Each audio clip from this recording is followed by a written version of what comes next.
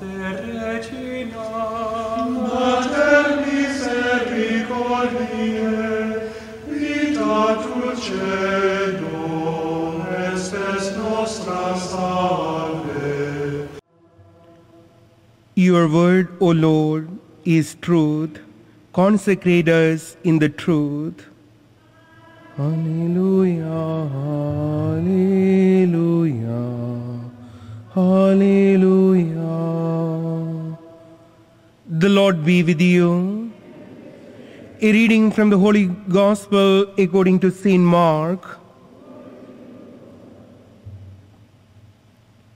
Jesus summoned the crowd again and said to them, "Hear me, all of you, and understand. Nothing that enters one from outside can defile that person, but the things that come out from within are what defile."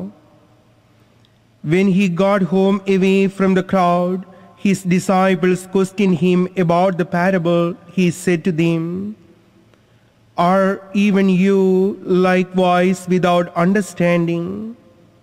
Do you not realize that everything that goes into a person from outside cannot defile, since it enters not the heart but the stomach and passes out into the latrine?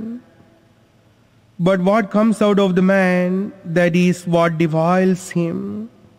From within the man, from his heart, come evil thoughts, unchastity, theft, murder, adultery, greed, malice, deceit, licentiousness, envy, blasphemy, arrogance, folly. All these evils come from within, and they defile." This is the gospel of the Lord.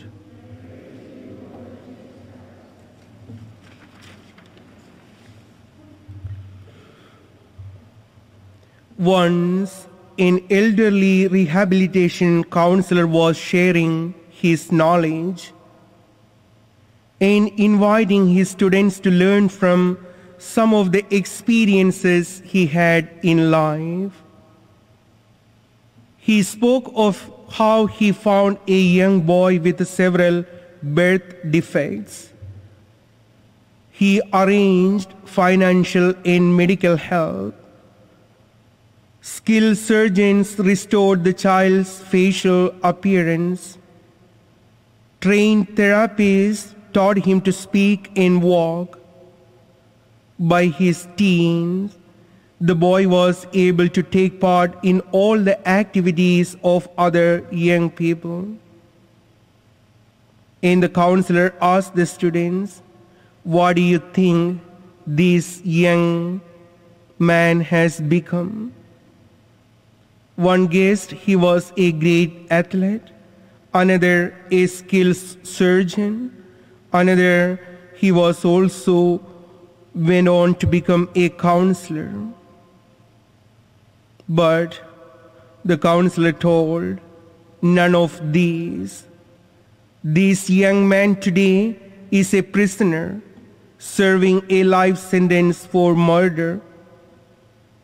And he went on to tell, "We were able to restore his physical features and his ability to walk and act, but we failed to teach him where to walk and how to act.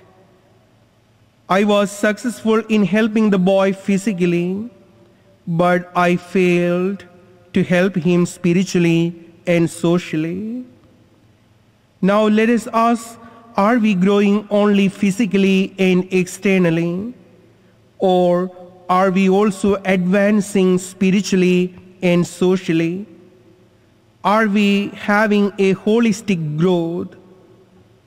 The gospel of the day is a strong act of Jesus reminding the scribes and Pharisees to undergo the process towards holistic growth and to do away with every trace of duplicity and hypocrisy.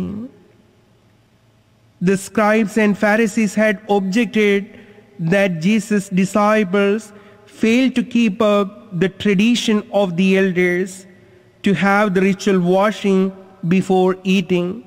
That was the gospel yesterday. This exercise of ritual washing was more a ceremonial one. They attached greater importance to external cleanliness over internal purity. They accorded higher priority to hygiene outside than to transparency within. They would not bother hearts being corrupted, but they would not tolerate dirty hands. But Jesus is in prime opposition to all such deceitful and corrupt human practices. He criticized the scribes and Pharisees for their misplaced priorities. He slams the scribes and Pharisees for their misleading interpretation of purity. And Jesus summoned the crowd and explaining the meaning of cleanliness and purity. And that is what we have for today's reflection. Nothing that enters one from outside can defile that person, but the things that come out from within are what defile.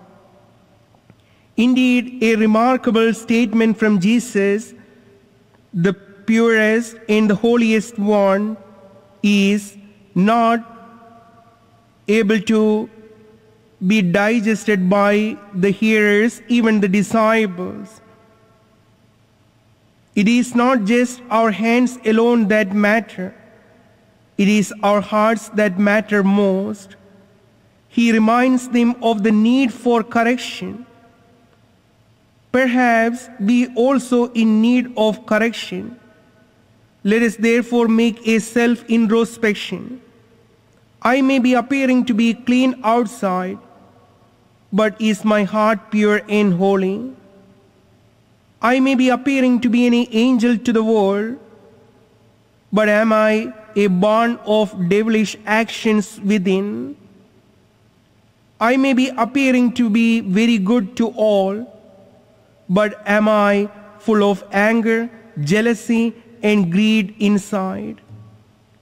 I may be appearing to be successful, but am I decaying interiorly with impurity and deceit?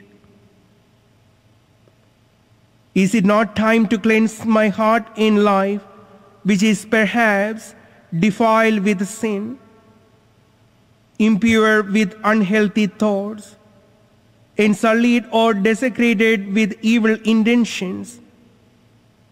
We fail to make the journey towards a holistic growth. Today, let us realize that it is not enough to have a physical and external growth. Rather, we need to advance ourselves spiritually and socially. And that is what Jesus is expecting from each one of us. Let us try our best and be submissive to the will of God. Then the grace will start to work in you, and you will have that holistic growth.